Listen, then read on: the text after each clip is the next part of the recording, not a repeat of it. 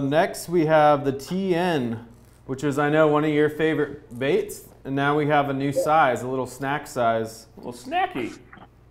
Yeah, so for those of you that have seen some vlogs I've done on tackle, a lot of them are throwing the TN70. It's one of my go-to baits in the fall. I mean, actually kind of all year round.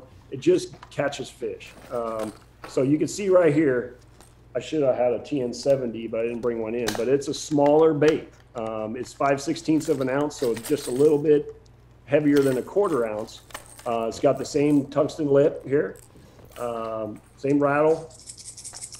It's just, it's a small bait. It's only 2 inches, which, a lot of guys are like, man, if I'm going to throw a lipless style crankbait, I'm going to throw the big dog, the big 3/4 ounce or 1/2 ounce. This right here, I can see like at Clear Lake or basically anywhere you're fishing where the fish get pressured, this is going to get you more bites. I remember doing a vlog with Alex Davis back in the day, and I was catching him on a TN. He put on, or the TN70, he put on the 60, started catching fish, and it was really good. Uh-oh. Hold on. Do you have time for a guest appearance? Who we got here? Special guest? We got Todd. You'll never guess who it is. Oh, hey, not allowed. Out. No. Out. Guest is out. What's happening? Not much. Just trying to do work. What are you doing? Well, just retied. It's hot. Just looked at the score tracker. Our fellow Justin Lucas is killing it. Yeah. What do we got new here, man? Ton of good stuff, huh? TN50. Sweet. So the other deal about this bait is like at Clear Lake, right? Where I've said it before, those little silver sides get like that big. Well, that's about the size of those bait fish.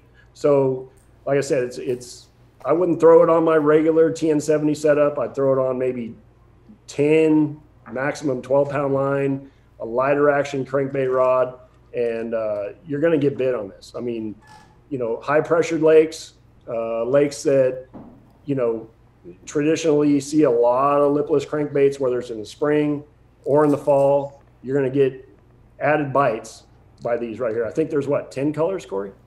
I believe it's the same as that we have in the. Yeah, they got a couple new colors here too. This is some kind of. See you, Cody. Do your thing. See you guys. Hey, go. 12 colors. He's going to go wipe down the boat with his bling sauce. Nice. Good night. Good call. 12 colors. 12 colors. Yeah. All the same colors we have available in the regular TN. So here's a couple new colors that they got. This is kind of interesting. So I'm really curious about throwing this. I have not thrown this color. They don't make it in the TN70 to this point. But I want to throw this color like, in that kind of more stained water, or if you get, some mud coming into the lake or something like that. And then you got like a chartreuse gill kind of color. So 2 brand new colors outside of the TN lineup already. Again, TN50, 5/16 of an ounce. Make it easy, just a little bit heavier than a 1/4 ounce. I heard that's a good catfish bait too, right? Corey probably would catch catfish on anything.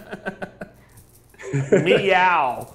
Hey, that was a big cat. We should have had that picture queued up ready to go for everybody. I don't know why we didn't have that one ready.